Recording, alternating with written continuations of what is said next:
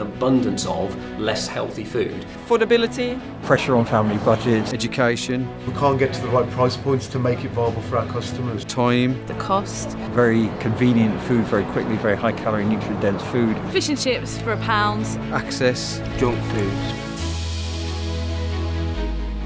Peas Please is a project that's a collaboration between the Food Foundation, Nourish Scotland and WWF. It's all about tackling supply-side barriers to veg consumption. We're here with 20 experts who are working in different businesses or organisations along different parts of the supply chain. My highlight of the day was actually the guy in the neighbourhood shop who's used veg to get people in the door, and then he's got his shop and other shops actually selling more on the high street because they're getting people in with veg, and that's really impressive.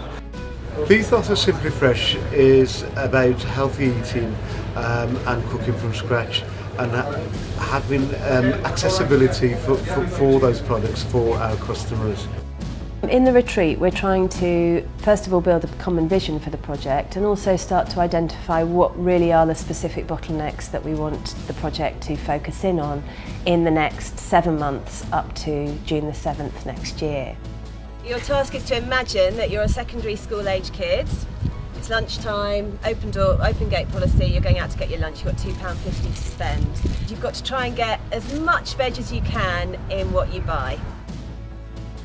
What we want to do is, when we've identified those specific challenges, is pull together some of our experts from the retreat, but also a wider circle of experts to try and delve into those challenges in more depth and really try to identify what are the solutions that we want people to commit to at the summit in June. I think it's an interesting and unique opportunity to get so many different sectors together in one space for 2 days. What's great for myself is meeting a whole lot of different people passionate about fruit and vegetables, so we can get together and try and find a way to get consumption of fruit and vegetables up.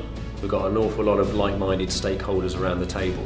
And so to have a good view of how the industry works, looking at different parts of the supply chain, and then putting our sort of collective thoughts together on how to improve consumption, I think that can only be a really good thing. We'd love your support for this project. Please sign up for it on our website, and we'll keep in touch with you as things develop, and we'll invite you along to the workshops and also to the summit next year. And if you're in a position to sponsor the summit, we'd love to hear from you.